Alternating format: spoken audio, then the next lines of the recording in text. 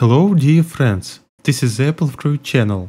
In this video I want to show and tell you how to discreetly take a screenshot of a photo that was sent to you in direct to Instagram. That is, you will be able to take a screenshot and the other person won't know about it.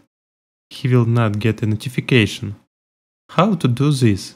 Very simple. For example, I'll send myself a picture from another account. Now go to my main profile. Here is the chat and the picture. Now we open the picture. We click reply to the photo. Now we take any photo.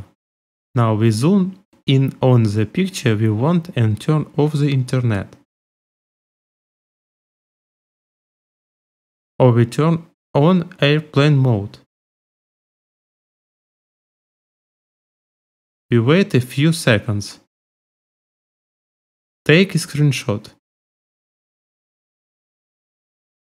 We exit Instagram.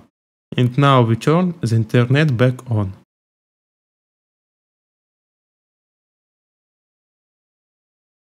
Now let's check to see if the other person's notifications showed up.